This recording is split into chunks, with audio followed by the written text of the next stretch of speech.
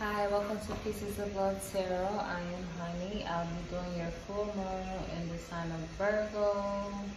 Reading for Gemini's Sun, Moon, or Rising. Or if you have Gemini in any other part of your chart. This video is for you as well. If you clicked on this video, it could resonate with you as well. Take what you need from this video and release the rest, okay? So I already shuffled the cards and we'll get into this reading for you, Geminis, okay? Spirit guides, angels, and ancestors, please lead us, guide us, and bless us in this full moon and Virgo energy reading for the sign of Gemini.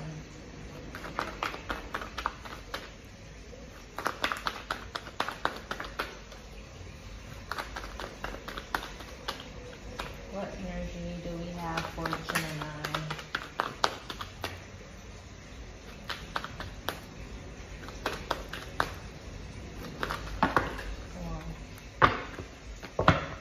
I was waiting for a card to flip over face down, but okay. This is interesting. This is the Five of Pentacles. Okay, Gemini, you're leaving some people in the cold. You're leaving someone in the cold, leaving some people in the cold. So before that, we had the Queen of Wands. I don't know where it went.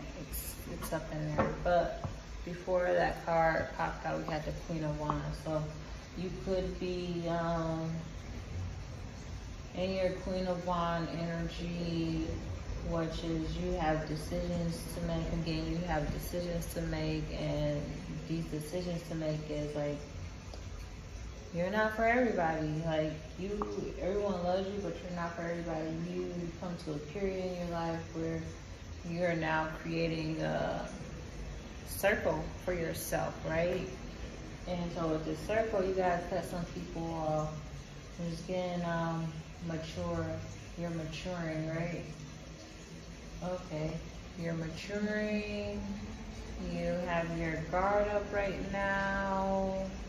Maybe because you could be in a spotlight a lot. So like the thing that I'm just getting for you is you're not for everyone, and it's just like you're protecting your energy right now, basically, is what I'm getting.